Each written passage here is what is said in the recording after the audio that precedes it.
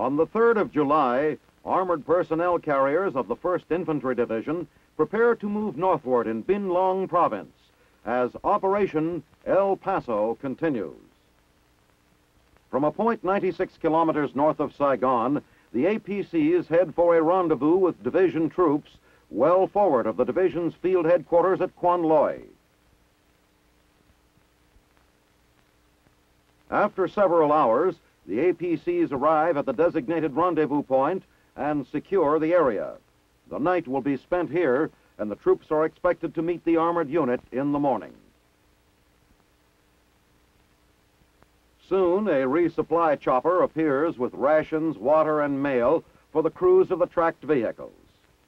For over a month, since the 2nd of June, men of the 1st Division have been engaged in Operation El Paso in this area.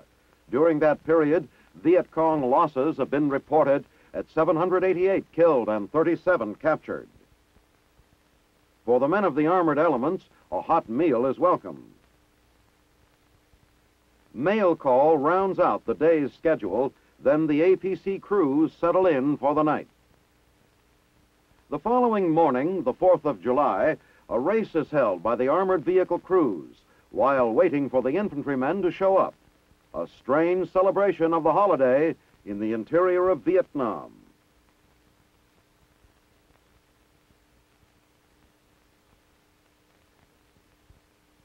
By the process of elimination heats, only 3 APCs are competing in the final dash. Charlie Chan is the winner's name. Then it's time to pick up the troops for the long ride back to Quan Loy. The tracks move to meet the troopers as they come out of the jungles.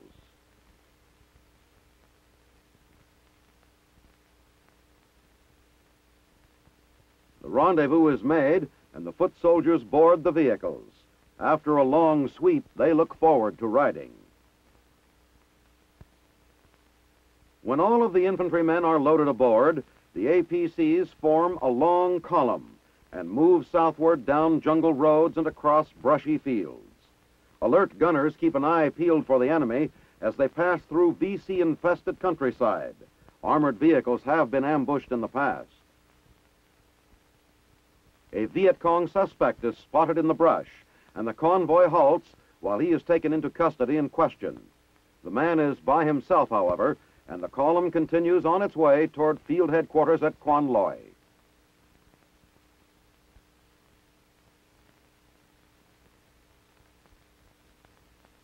Approaching the division area, the column is greeted by a welcoming banner.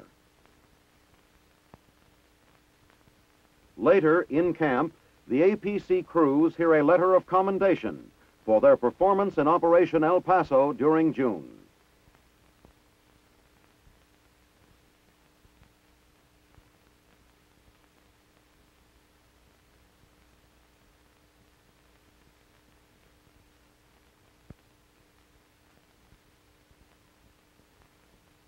At Quin Yon, over 400 kilometers northeast of Saigon, is the busiest U.S. Army airfield in Vietnam. A fixed installation provides 24-hour-a-day air traffic control.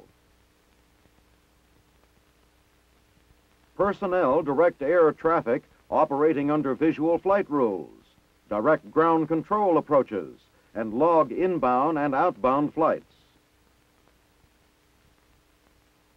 Vietnamese civilians are being trained here in various aspects of air traffic flight control. Farther to the northwest at Dak To is another Army airfield. Though planned as a temporary field, it has hard surface landing strips for all-weather use. Air traffic control is provided using a portable combination flight control tower and radar van. This facility can be airlifted to other sites to control flights during field operations. Aircraft can land here during inclement weather with the aid of a ground control approach radar system.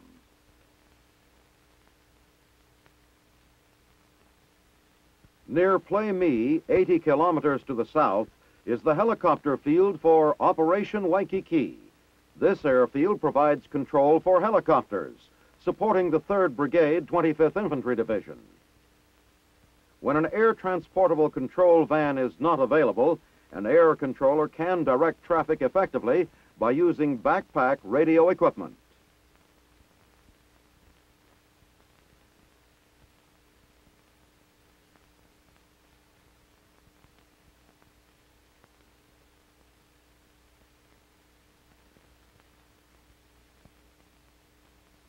At Cam Ranh Bay in Vietnam, July 4th is no holiday for the men of this engineer port construction company. The unit is building a crossway between the shore and a DeLong pier. These men are assembling the 22,000-pound diesel hammer, which will be used to drive piling into place.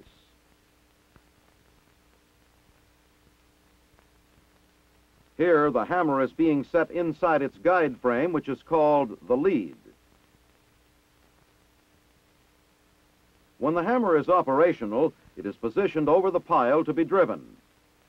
A cofferdam is being constructed, and sheet piling is being used.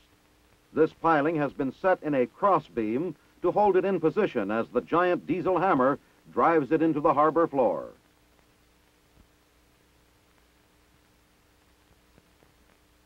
When completed, the structure will be 46 feet in length, and the space between the retaining walls will be filled with hydraulic ballast. This is the 2nd pier of this type to be built by this engineer company.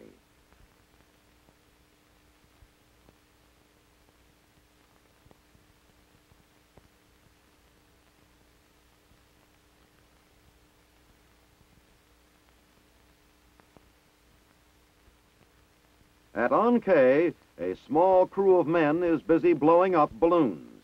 It's all part of the activities of the Camp Radcliffe Meteorological Section, military weathermen of the 1st Air Cavalry Division. Hydrogen gas is used to fill the big weather balloons, which are sent aloft with data gathering instruments. The highly buoyant gas is manufactured right on the spot. Helium, which is preferred, is unavailable here. As the time for release nears, the weather instrumentation package is attached to the balloon.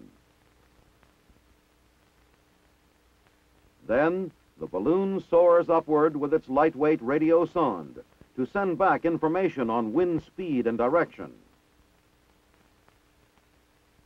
A radio direction finder is used to track the balloon and receive the information from aloft. In turn, the RDF sends the data along to a nearby weather van. The Mobile Meteorology Center, during this mission, plots wind factors, which would affect the accuracy of long-range artillery fire in the area. The artillery units need the information for fire control computation. As the information is received, it is recorded and quickly analyzed. A report is then made to the Fire Direction Center, where the fire control team uses the data to compute the adjustments required to place the projectile on target.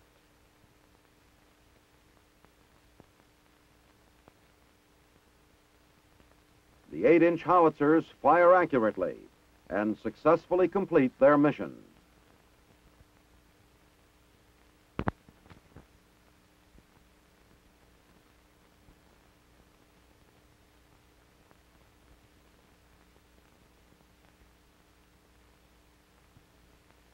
Vietnamese boys are enjoying the thrills of scouting under the sponsorship of American troop units stationed near On Quay. A Boy Scout troop and a Cub Scout pack, organized through the efforts of the local civil affairs unit, here take part in an overnight campout. An ornamental gate is erected by the scouts.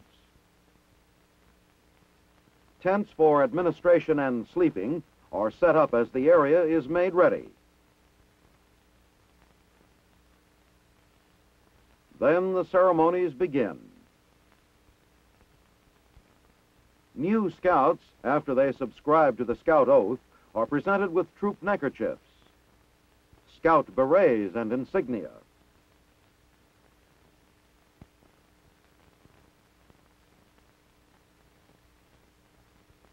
A group of shoeshine boys has been invited to participate in the Camp Out with the Scouts. These boys, who help support their families, experience their first camp out. Scouting means having fun, along with the camp chores and ceremonies.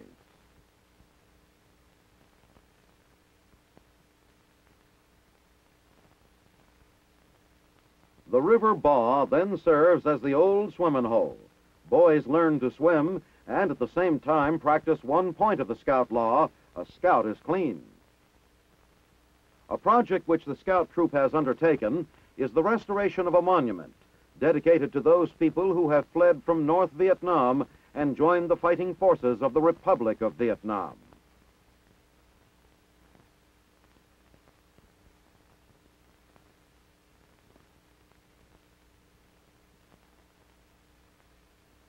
American advisors and Vietnamese Scout leaders work together to make this youth program a success.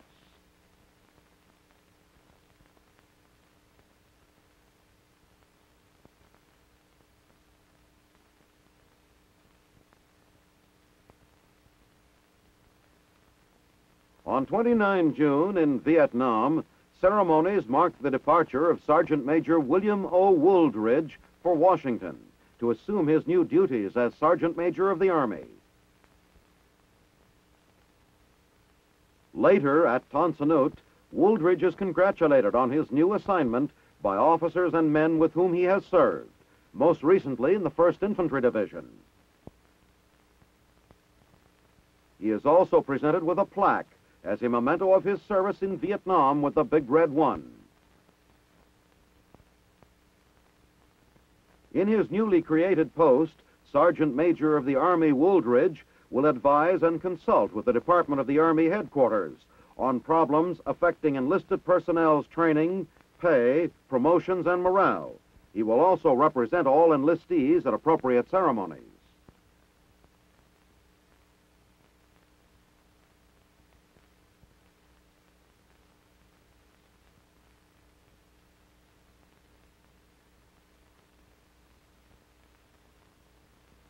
It is evening in Arnhem, Holland, and crowds are gathering to watch the Nato taptoe, or tattoo. Representing the royal family of the Netherlands, Princess Beatrix and her husband Prince Klaus arrive to witness the colorful ceremony in which military bands of the NATO member countries will participate. This performance, taking place on 27 June, opens with a motorcycle parade. At its conclusion, the combined bands appear.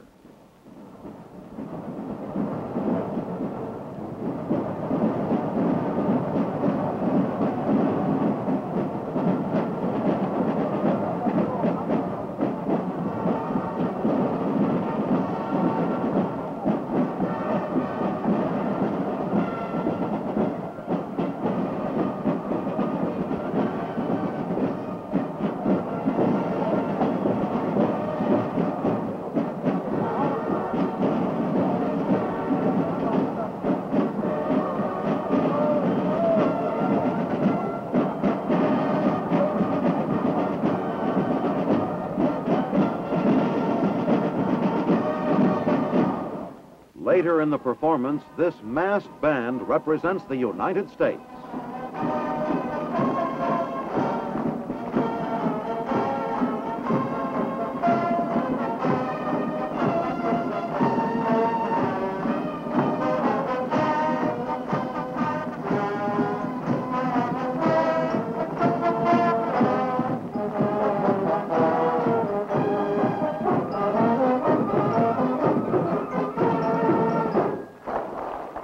The Queen's Own Highlanders and the Royal Scots Greys join in this presentation.